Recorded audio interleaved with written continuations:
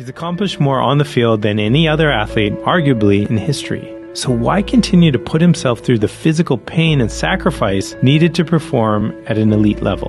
When I'm out in the field in front of 70,000 people, I can kind of do what I want, you know? I can really be who I am. I get to be me with my raw emotion and energy, and if I want to scream at somebody, I can scream at somebody, but you don't really ever see me do that anyplace else. The real Tom Brady. If the guy on the field is the real Tom, then who is the guy we see off of it?